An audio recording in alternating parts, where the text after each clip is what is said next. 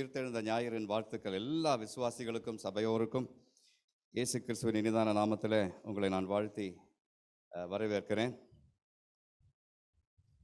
3 truths about the road to Emmaus. எம்மாவூர் சாலை நமக்கு கற்றுத்தரும் 3 சத்தியங்கள். ஆண்டவராகிய இயேசு கிறிஸ்து நமக்கு இந்த நாளிலே தருகின்ற செய்தி லூக்கா எழுதின சுவிசேஷம் 24வது அதிகாரம் 13 முதல் 35 வரை உள்ள வசனங்களிலே இருக்கிறது. லூக்கா எழுதின சுவிசேஷம் 24வது அதிகாரம் 13 முதல் 35 வரை உள்ள வசனங்கள். யாராவது ஒருவர் வாசிப்பீங்களா?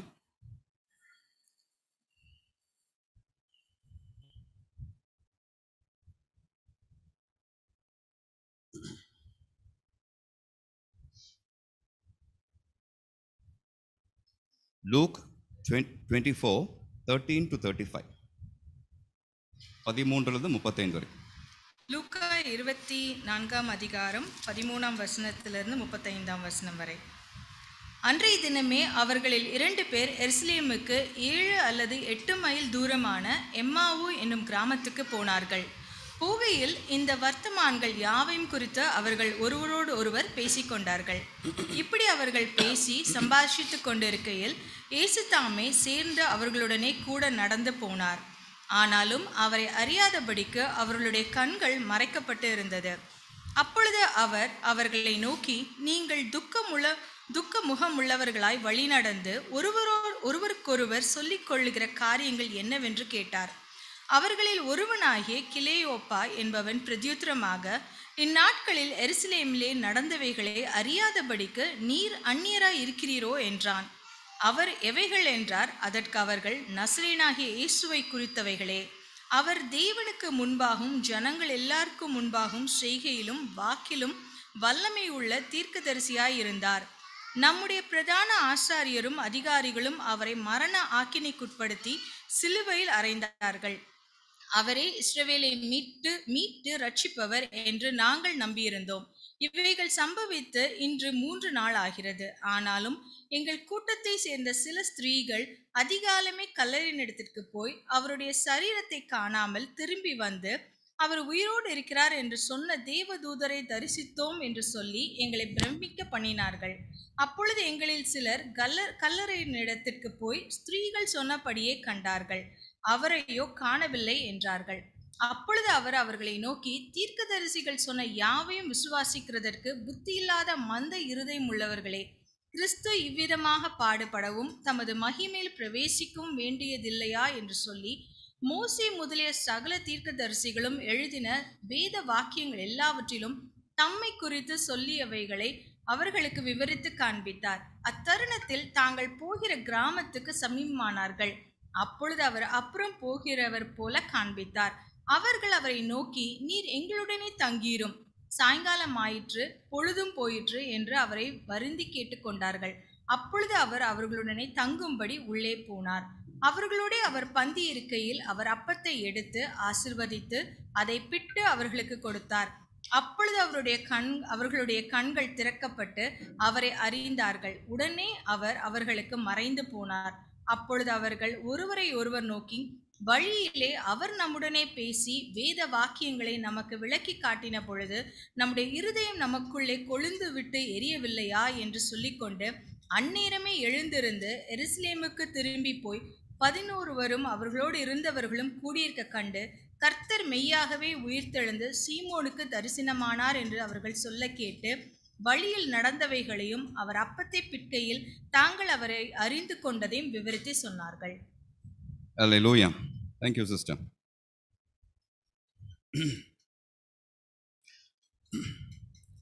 லூக்கா எழுதின சுவிசேஷத்தில் நம்ம வாசிக்க கேட்ட பகுதியில் ஒரு வசனம், அது it's not central to our message, but I just want to point out a certain thing. 24:18 அவர்களில் ஒருவனாகிய கிலேயோப்பா என்பவன் பிரதியுத்தரமாக, இந்நாட்களில் எருசலேமில் நடந்தவைகளை அறியாதபடிக்கு நீர் அந்நியராய் இருக்கிறீரோ என்றான். நீர் அந்நியராய் இருக்கிறீரோ என்றான். அது கூட, அந்த கேள்வி கூட ஒரு தீர்க்க தரிசனத்தின் நிறைவேறுதல் என்று உங்களுக்கு காண்பிக்க ஆசைப்படுகிறேன். எரேமியா தீர்க்கதரிசன புஸ்தகம் 14வது அதிகாரம் 8வது வசனம். ஜெரமையா 14:8. அங்கே ஜனங்கள் சொல்லுகிறார்கள், இஸ்ரவேலின் நம்பிக்கையே, ஆபத்து காலத்தில் அதன் இரட்சகரே, நீர் தேசத்தில் பரதேசியைப் போலவும் ராத்தங்க இறங்குகிற வழிபோக்கனைப் போலவும் இருப்பானேன். அல்லேலூயா. இதுதான் கிளையோப்பா அறியாமல் கேட்டது. இயேசு கிறிஸ்துவை பார்த்து கேட்ட காரியம், நீ ராத்தங்குகிறவனைப் போலவும் வழிபோக்கனைப் போலவும் இருப்பானேன் ஆண்டவரே என்று அவனை அறியாமலே ஒரு தீர்க்க தரிசனத்தின் செய்தியை ஆண்டவரிடத்தில் கேட்டான் என்று பார்க்கிறோம். 3 truths about the road to Emmaus. எம்மாவூர் சாலை நமக்கு கற்றுத்தரும் 3 சத்தியங்கள். One of the 2 disciples who set out from Jerusalem to Emmaus is identified as Cleopas in verse 18 of chapter 24 of the Gospel of Luke. லூக்கா 24வது அதிகாரத்தினுடைய 18வது வசனத்தில் எருசலேமிலிருந்து எம்மாவூருக்கு புறப்பட்ட 2 சீஷர்களில் ஒருவனுடைய பெயர் கிளையோப்பா என்று சொல்லப்படுகிறதை பார்க்கிறோம். If you go according to the early Eastern Orthodox Church tradition, that church tradition identifies Cleopas as the brother of Joseph, the husband of Mary. இந்த கிளியோப்பா என்பவன் கிழக்கத்திய பாரம்பரிய திருச்சபையினுடைய சரித்திரத்தின்படி போனால், அவர்களுடைய கூற்றின்படி போனால், இந்த கிளையோப்பா என்னும் விசுவாசி, கிளையோப்பா என்னும் சீஷன் யோசேப்பினுடைய, அதாவது மரியாளுடைய கணவனாகிய யோசேப்பினுடைய சகோதரன் என்று அவர்கள் கருதுகிறார்கள். If that is true, then that makes Cleopas the uncle of Jesus. அது உண்மை என்றால் இந்த கிளையோப்பா என்பவன் யார்? இயேசு கிறிஸ்துவுக்கு சித்தப்பாவாக வர வேண்டும். The other disciple has not been identified as we just read in the passage. இந்த வேத பகுதியிலே வாசித்த பிரகாரமாக 2 சீஷர்கள், ஒருவனுடைய பெயர் தான் கிளையோப்பா, இன்னொருவனுடைய பெயர் அங்கே குறிப்பிடப்படவில்லை. Cleopas and the other person, we don't even know if the other person was a male or a female. பார்த்தீங்கன்னா அவ்வளோ மறைவாக அது எழுதப்பட்டிருக்கிறது. 2 சீஷர்கள். நியாயமாக நாம் அனுமானிக்கக்கூடிய ஒரு காரியம், இரவு நேரத்தில் அவர்கள் எருசலேமிலிருந்து எம்மாவூர் போனதினாலே, 2000 வருஷங்களுக்கு முன்பத்திய சம்பவம் என்பதனாலே, பாதுகாப்பற்ற ஒரு நிலைமையிலே ஒரு ஸ்திரீயை அழைத்து கொண்டு அந்த இரவிலே போயிருக்க மாட்டார் கிளையோப்பா என்றே நான் விசுவாசிக்கிறேன். So both the disciples should have been males. But if you go by the Eastern Orthodox Church tradition, it was Cleopas and his wife who set out from Jerusalem to Emmaus என்று சொல்கிறார்கள். அது ஒரு புறம் இருக்கட்டும். Cleopas and the other person were probably in the outer circle of Jesus Christ. இயேசு கிறிஸ்துவினுடைய வெளி நட்பு வட்டத்திலே இருந்த சீஷர்கள் ஆக இருந்திருக்கக்கூடும். இயேசுனுடைய உள்வட்டத்திலே 12 சீஷர்கள் இருந்தார்கள் என்று நமக்கு தெரியும். வெளிவட்டத்தில் 70 சீஷர்கள், வேற 70 சீஷர்கள் இருந்தார்கள். இந்த கிளியோப்பா என்பவனும் மற்ற சீஷனும் ஆண் என்றே வைத்துக் கொள்வோம். மற்ற இந்த 2 பேர்களுமே இயேசு கிறிஸ்துவினுடைய வெளிவட்டத்தில் இருந்த 70 பேர்களில் இருந்தவர்களாக இருந்திருக்க கூடும் என்றே அனுமானிக்க நியாயம் உண்டு.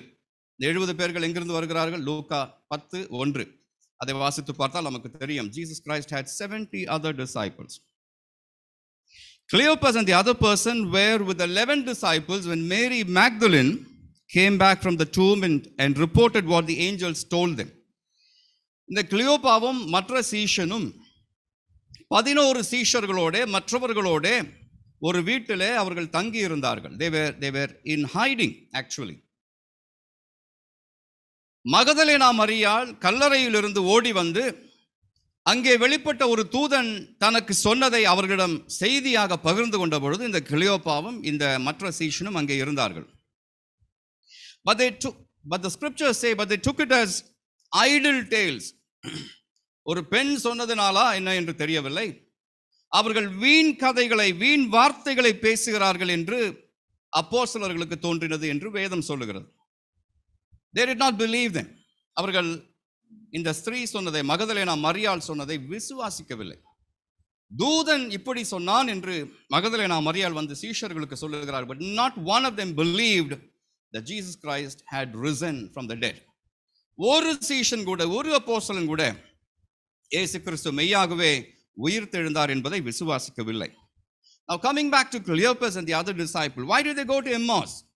எம்மா ஊருக்கு what was a tearing hurry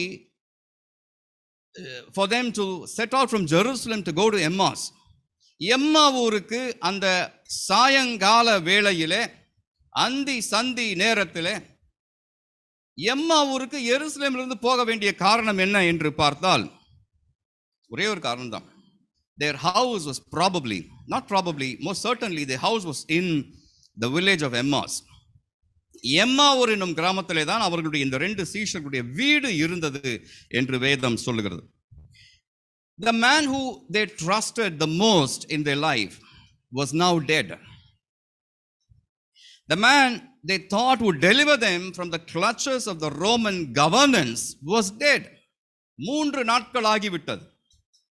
அவர்கள் தங்கள் வாழ்க்கையை ஒப்பு கொடுத்த மனிதர், இவர்தான் ரோம சாம்ராஜ்யத்தின் அடிமைத்தனத்திலிருந்து நம்மை விடுதலை பண்ணுவார் என்று யாரை குறித்து அவர்கள் நம்பிக்கை வைத்திருந்தார்களோ அந்த மனிதர் இறந்து போய்விட்டார். 3 நாட்கள் ஆகிவிட்டது. அவரை குறித்த ஒரு தகவலும் இல்லை. Worse, even his dead body was missing. யோசித்து பாருங்க. ரொம்ப மோசமான காரியம் என்னன்னா, நம்பிக்கை இன்னும் இழக்க வைக்கும் ஒரு காரியம் என்னன்னா, அவரை வைத்த கல்லறையில் அவருடைய சரீரம் கூட இல்லை. உயிர்த்தெழுந்த வல்லமையை குறித்து நாம் இன்று பேசிக் கொண்டிருக்கிறோம். It's because there's no body in the tomb, we know that Jesus is risen. கல்லறையிலே வைக்கப்பட்ட இடத்திலே அவருடைய சரீரம் இல்லை என்பதுதான் இன்று அவர் உயிர்த்தெழுந்தார் என்பதற்கு நமக்கு இருக்கிற முதல் அத்தாட்சி. ஆனால் அவர்களுக்கு அப்படி அல்ல. இயேசுவின் சரீரம் கல்லறையிலே இருக்க வேண்டும். கல்லறையில் இருந்தால்தான் என் ஆண்டவர் இறந்தாலும் அங்கே இருக்கிறார், சரீரத்தில் சடலத்தில் அங்கே இருக்கிறார் என்று அவர்களுக்கு ஒரு நிம்மதி, ஒரு சமாதானம். அந்த சரீரம் கூட இல்லை என்று வந்து ஸ்திரீகள் சொல்லும் பொழுது இனி என்ன செய்ய வேண்டும் என்று அவர்களுக்கு தெரியவில்லை. 3.5 வருஷங்கள் ஒரு கனவை போல கடந்து போய்விட்டன. அவர்கள் நம்பி இருந்த நாயகர், நடுச்சிலுவை நாயகர், சிலுவையில் இருக்கும் வரைக்கும் உயிர் இருந்தது. அப்பொழுது கூட அவர்கள் நம்பினார்கள், இப்பொழுது கூட அவர் திரும்பி வர முடியும். ஆனால் தம்முடைய ஆவியை பிதாவிடத்திலே ஒப்புக் கொடுத்தார் என்று வேதம் சொல்லுகிறது. There was another reason why they set out to Emmaus. எம்மாவூர் போனதற்கு இன்னொரு காரணம் கூட இருக்கலாம். They probably were afraid of the government. They thought the government would come after them because they were the disciples of an outlaw within quotes. ரோம சாம்ராஜ்யத்திற்கு விரோதியாக ஒரு குற்றவாளியாக எண்ணப்பட்ட மனிதனுடைய சீஷர்கள் தாங்கள் என்பதினாலே எருசலேமிலேயே தங்கி இருந்தால் தங்களையும் பிடித்துக் கொள்வார்களோ என்று பயந்து கூட அவர்கள் எம்மாவூருக்கு போயிருக்கக்கூடும். This village Emmaus was 7 miles from Jerusalem. எருசலேமிலிருந்து 7, தமிழில் அழகாக சொல்லியிருக்கு, 7 அல்லது 8 மைல் தூரத்தில். In English it's only 7 miles.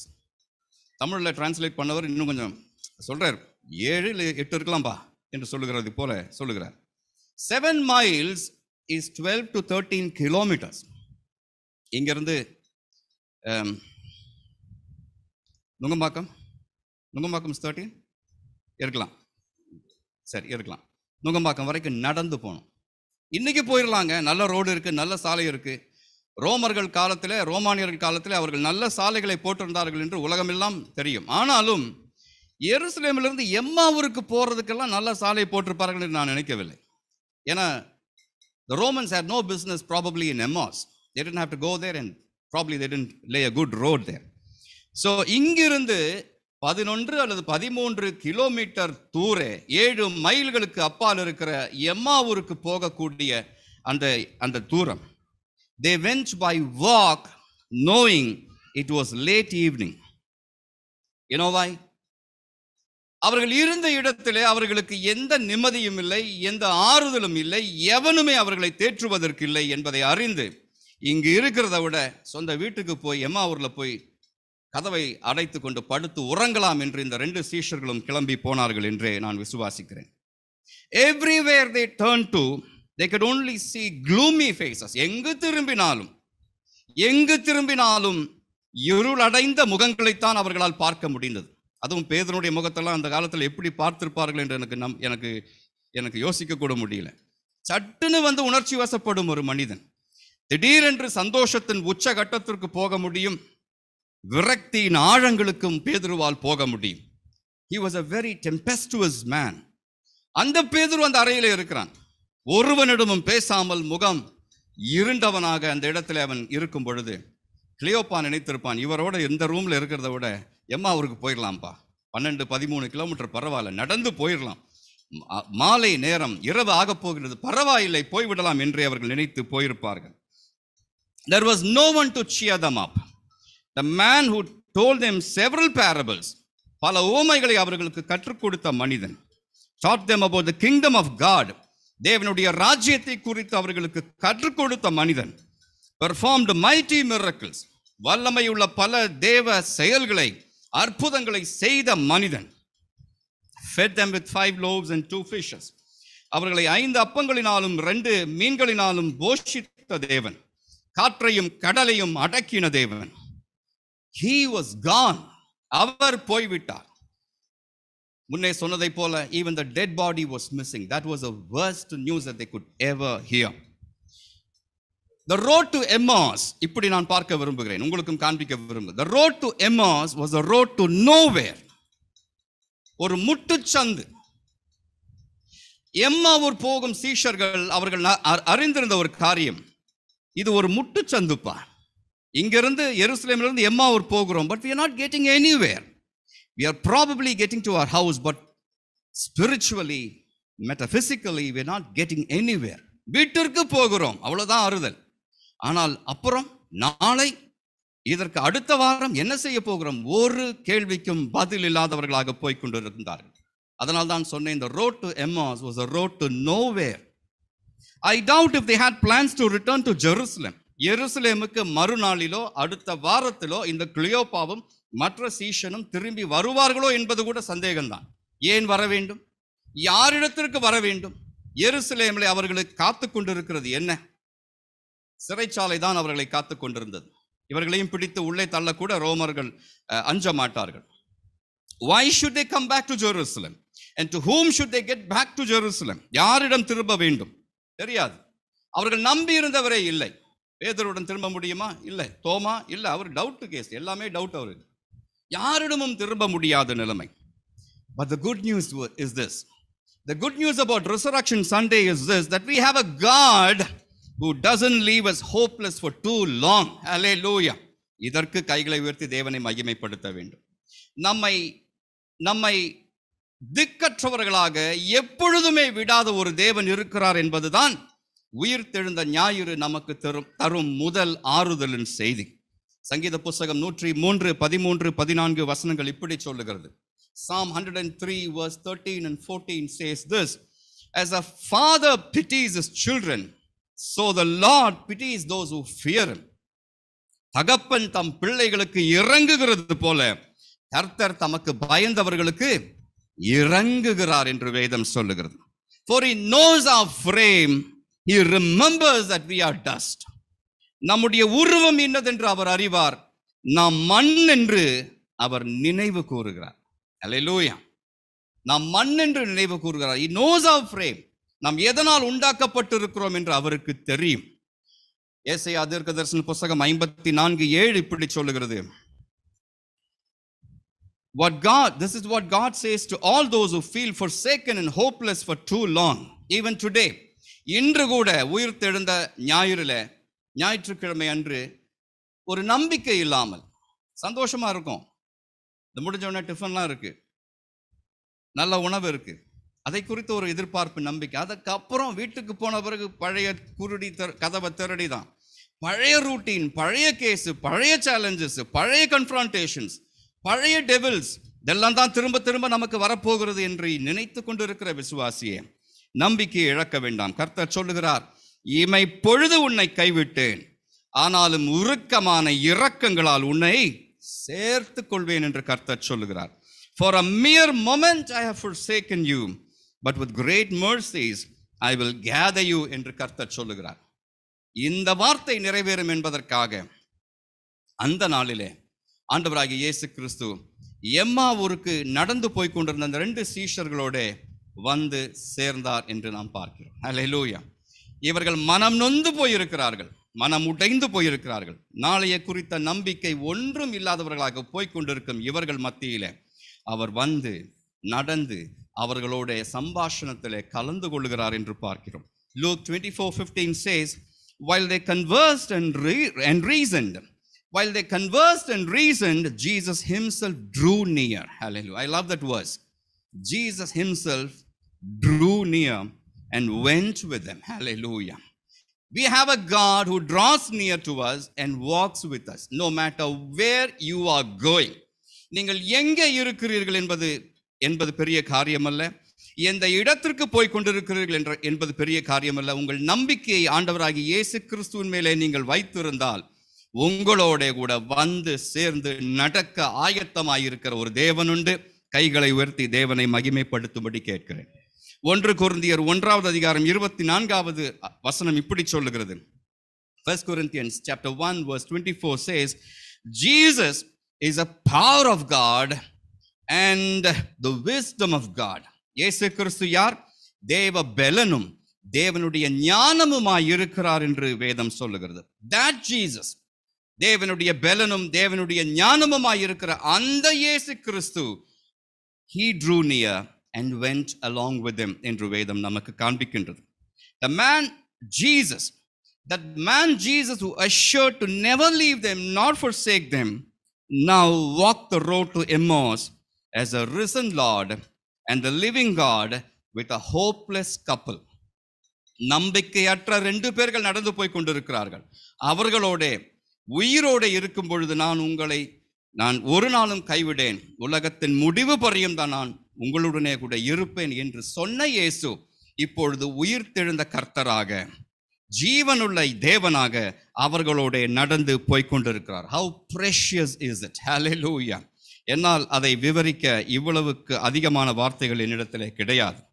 லூக்கா 24:27 இப்படி சொல்லுகிறது. மோசே முதலிய சகல தீர்க்கதரிசிகளும் எழுதின வேத வாக்கியங்கள் எல்லாவற்றிலும் தம்மை குறித்து சொல்லியவைகளை அவர்களுக்கு விவரித்து காண்பித்தார். And beginning at Moses and all the prophets, he expounded to them in all the scriptures the things concerning himself. Hallelujah. மோசே எழுதிய ஆகம புஸ்தகங்கள், 5 ஆகம புஸ்தகங்களை மோசே எழுதினார். So probably Jesus Christ began at Genesis and came up to Malachi.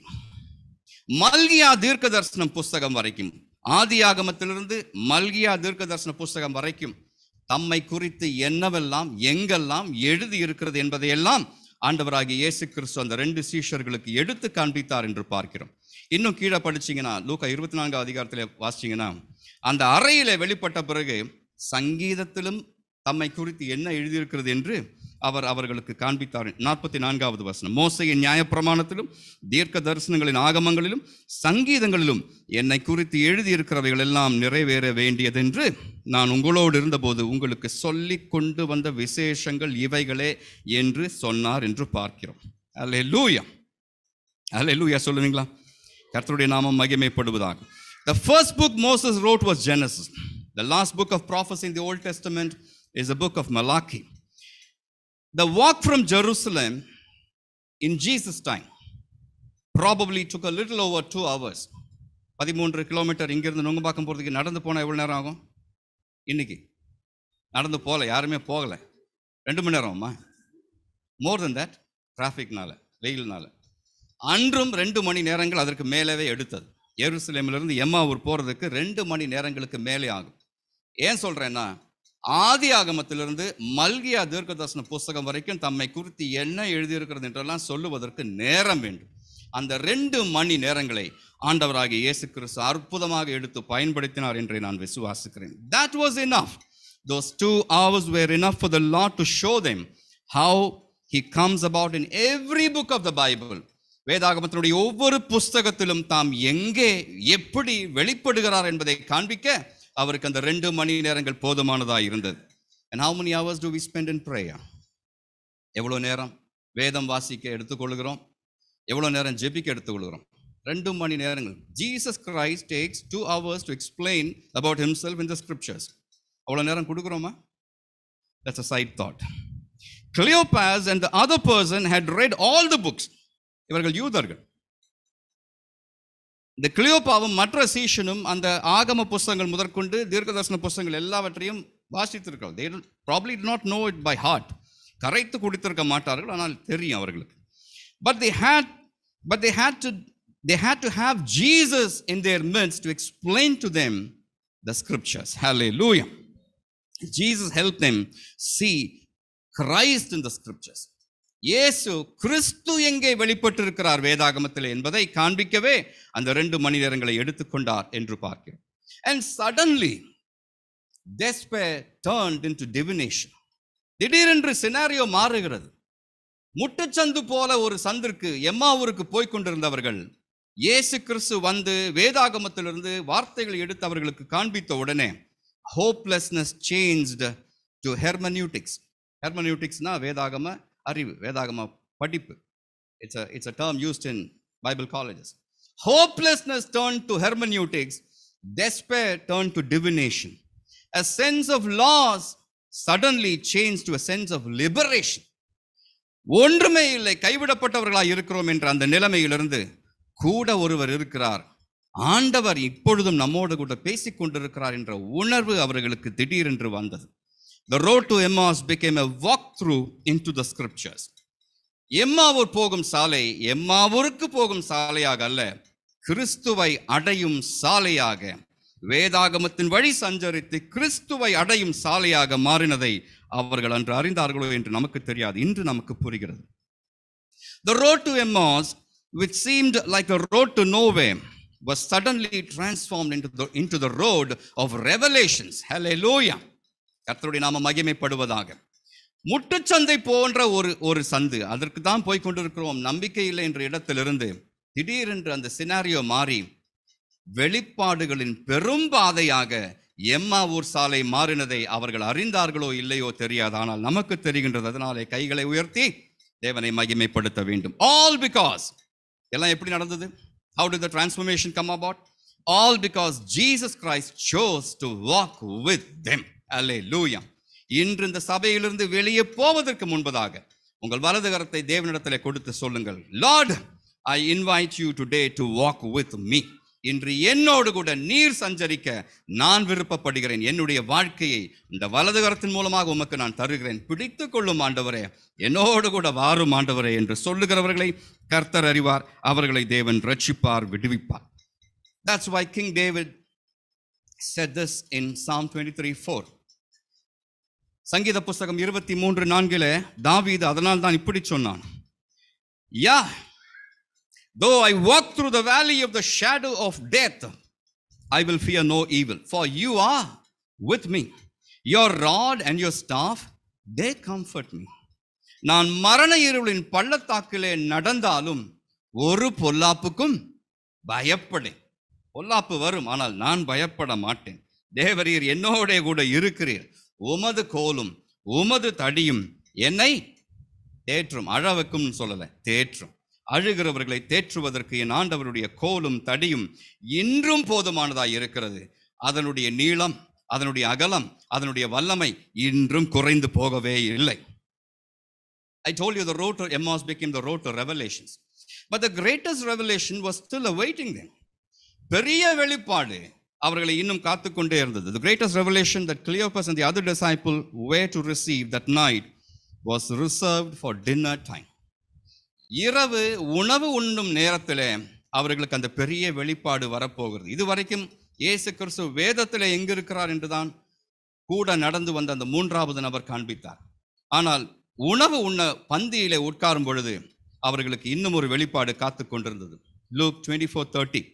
Now it came to pass, as he sat at the table with them, that he took bread, blessed and broke it, and gave it to them. Then their eyes were opened and they knew him என்று வேதம் சொல்லுகிறது. அப்பொழுது அந்த வசனத்திலிருந்து வாசிக்கிறேன். அவர்களோட அவர் பந்தி இருக்கையில் அவர் அப்பத்தை எடுத்து ஆசீர்வதித்து அதை பிட்டு அவர்களுக்கு கொடுத்தார். அப்பொழுது அவர்களுடைய கண்கள் திறக்கப்பட்டு அவரை அறிந்தார்கள் என்று வேதம் சொல்லுகிறது. That was the greatest revelation that Cleopas and the other disciple received that night. வேதத்தை விவரித்து காண்பித்தவர்தான் இயேசு கிறிஸ்து, அவர்தான் ஜீவனுள்ள தேவன் என்பதை அவர்கள் அறிந்தார்கள் என்று வேதம் சொல்லுகிறது. ஏன்னா அதுவரைக்கும் கிளியோப்பஸ் சொன்ன காரியம், மற்ற சீஷன் சொன்ன காரியம் என்ன தெரியுமா? He was a prophet. அவர் தீர்க்கதரிசி என்றுதான் சொல்லிக் கொண்டிருந்தார்கள். ஆனால் உயிர்த்தெழுந்த இயேசு கிறிஸ்து தங்களோட பந்தியிலே உட்கார்ந்து அப்பத்தை எடுத்து அதை பிட்டு அவர்களுக்கு கொடுத்த பொழுதுதான் அவருடைய கண்கள் திறந்தன என்று பார்க்கிறோம். யோசிச்சு பார்த்தீங்கன்னா, Jesus could have simply told them that he had risen from the dead and he was Mr. Jesus Christ.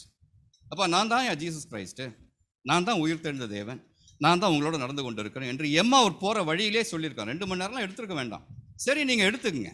2 மணி நேரம் எடுத்து வேத புஸ்தகத்தில் இருக்கிற எல்லா வாக்கியங்களையும் அவர்களுக்கு காண்பித்து, வீட்டிற்கு போவதற்கு முன்னாடி அவர் அப்புறம் போகிறவரை போல காண்பித்தாரே, அப்பொழுதே அவர்களுக்கு அவர் சொல்லி இருக்கலாம், நான் தான் இயேசு கிறிஸ்து, இது வரைக்கும் சொன்னேன்ல அந்த இயேசு கிறிஸ்து நான் தான் என்று சொல்லிவிட்டு மறைந்து போயிருக்கலாம். But why did he choose to reveal himself at the dinner table? He waited until it was supper because he had a method in the seeming madness. பைத்தியமாக தோன்றுகிறதை போல இருக்கிற இந்த செய்தியில, இந்த காரியத்தில் அவருக்கு ஒரு மெத்தட் இருந்தது. He had a methodology to prove himself. He waited until it was supper. He had to sit at the table. He had to have the bread in his hands and he had to break it. Why? யோசித்து பார்த்தீங்களா? நான் யோசித்து பார்த்தேன். அப்போ எனக்கு வெளிப்பட்ட ஒரு காரியம், because actions speak louder than words. நான் தான் இயேசு கிறிஸ்து என்று சொல்லிவிட்டு போயிருக்கலாம், கிளியோப்பாவும் மற்ற சீஷனும் விசுவாசித்திருப்பார்கள். அதை அந்த இரவே வந்து எருசலேமில் அவர்கள் பேதுருவுக்கும் மற்ற சீஷர்களுக்கும் சொல்லுவார்கள். ஆனால் அதையும் அவர்கள் நம்பியிருக்கவே மாட்டார்கள், அதையும் வீண் கதைகள் என்றே சொல்லியிருப்பார்கள். ஏன்னா தூதன் சொன்ன வார்த்தையை இவங்க நம்பலை. இயேசு கிறிஸ்து என்று ஒருவர் வந்தார், எங்களுக்கு வெளிப்பட்டார், அவர் தான் இயேசு கிறிஸ்து என்று சொன்னார் என்று சொன்னால் இவர்கள் நம்ப போவதில்லை. இவர்கள் அடித்து ஆணித்தரமாக பேச வேண்டும் என்றால் they had to see Jesus Christ with their naked eyes. அவர் முன்பு செய்த காரியங்களை இவர்கள் இப்பொழுதும் பார்த்திருக்க வேண்டும். அப்போதுதான் அவர்தான் இயேசு கிறிஸ்து என்று அவர்கள் சொல்லுவதிலே கன்விக்ஷன் இருக்கும், வல்லமை இருக்கும், நம்பிக்கை இருக்கும், உணர்வுகள் இருக்கும் என்று என் ஆண்டவர் அறிந்திருந்தார். ஹல்லேலூயா. Actions speak louder than words என்று சொன்னேன். Not only that, you may forget words, but you will never forget the emotions that you underwent. உண்மைதானே? நம்மிடத்தில் ஆட்கள் சொன்ன வார்த்தைகளை நாம் மறந்து விடுவோம். ஆனால் ஒரு நிகழ்வு நடக்கும் பொழுது நமக்குள்ளே பொங்கி எழுந்த அந்த உணர்வுகளை நாம் ஒரு நாளும் மறப்பதில்லை. Because that's how our DNA is built.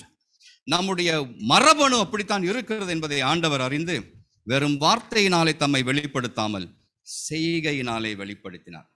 அந்த பந்தியில் அவர் இருக்கும்பொழுது நான் தான் இயேசு கிறிஸ்துன்னு சொன்னாரா? ஐ ஆம் ஜீசஸ் கிரைஸ்ட்னு சொன்னாரா? சொல்லவே இல்லை. தே இன்ஃபர்ட், அவர்களாக புரிந்து கொண்டார்கள். புரிந்து கொண்ட சத்தியம் சொல்லப்பட்ட சத்தியத்தை விட வல்லமை உள்ளது என்பதை இயேசு கிறிஸ்து அறிந்தார். The sight, the sound and the smell of Jesus, they had to have all that in the room at the table.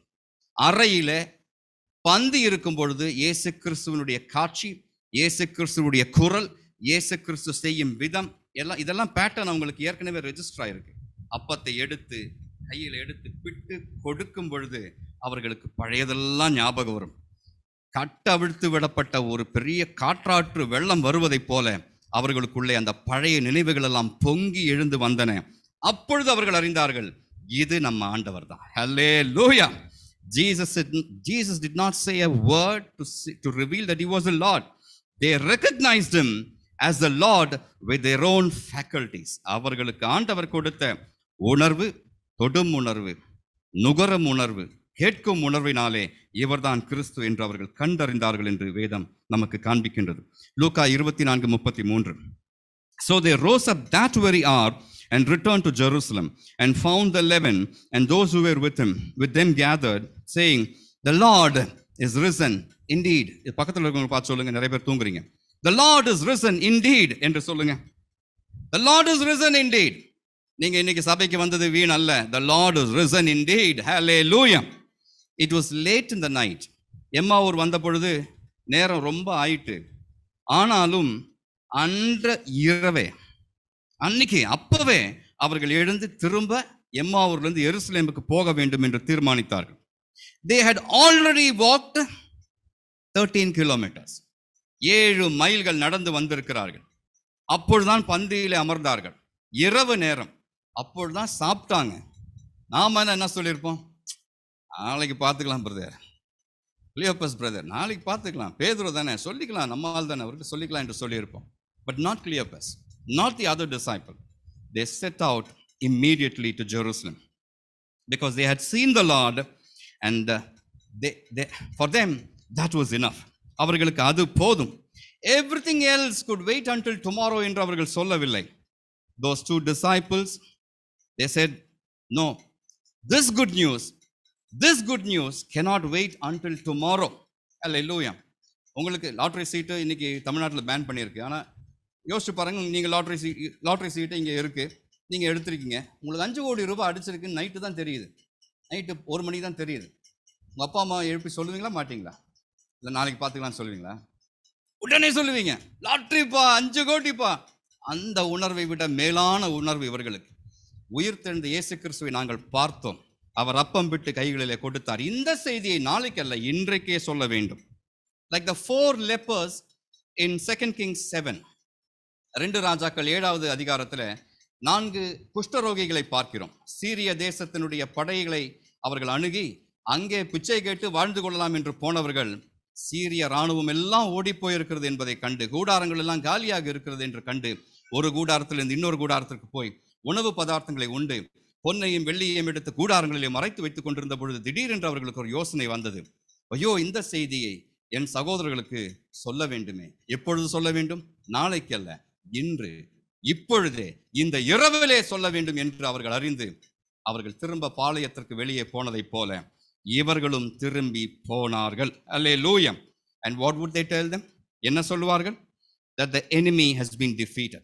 சத்துரு தோற்கடிக்கப்பட்டான். சொல்லுங்க, கைகளை உயர்த்தி சொல்லுங்க, சாத்தான் ஆகிய சத்துரு தோற்கடிக்கப்பட்டான். என் ஆண்டவர் உயிர்த்தெழுந்தார். The Lord is risen. Death has lost its sting and grave has lost its victory. மரணம் அதனுடைய கூரை இழந்து போனது, பாதாளம் அதனுடைய வல்லமையை இழந்து போனது. Hallelujah. Henceforth eternity is for all those who put their trust in Jesus. இது முதற்கொண்டு நித்தியம் யாருக்கு சொந்தமாக இருக்கிறது? இயேசு கிறிஸ்துவின் மேலே தங்களுடைய நம்பிக்கையை வைத்திருக்கிற எல்லாருக்கும் இந்த நித்தியம் வாக்கு பண்ணப்பட்டிருக்கிறது என்ற நற்செய்தி சொல்ல அப்பொழுதே அவர்கள் கிளம்பி எருசலேமுக்கு போனார்கள் என்று பார்க்கிறோம். And thus the road to Emmaus that looked like the road to nowhere, and when Jesus came to that road, the road to nowhere became the road of revelations. And now they were not again going to Emmaus because they were already in Emmaus. இப்பொழுது எம்மா ஊரிலிருந்து எருசலேமுக்கு போகும் அந்த சாலை, the road to Jerusalem, became the road of renewed commitment. Hallelujah. இங்கிருந்து நீங்கள் அப்பமெல்லாம் புசித்து போதகரை பாராட்டி அவருக்கு நன்றி சொல்லி போகும் பொழுது நீங்க இங்கிருந்து ஒரு பிரதிஜ்ஞை செய்யணும், ஒரு பிரதிஷ்டை செய்யணும், ஒரு அர்ப்பணிப்பு செய்யணும். Lord, I will serve you all my life. Hallelujah. Lord, I will yield my life to you and I'll make sure that I walk with you always. இந்த எம்மாவூர் பாதையிலே, எருசலேம் பாதையிலே எப்பொழுதுமே நான் உம்மோடு கூட சஞ்சரிக்கிறேன் என்று சொல்லி வாழ்க்கைகளை அர்ப்பணித்து கொண்டு போனால், the road to Emmaus will be the road to Jerusalem will be the road to renewed commitment. God bless you. Happy Easter once again.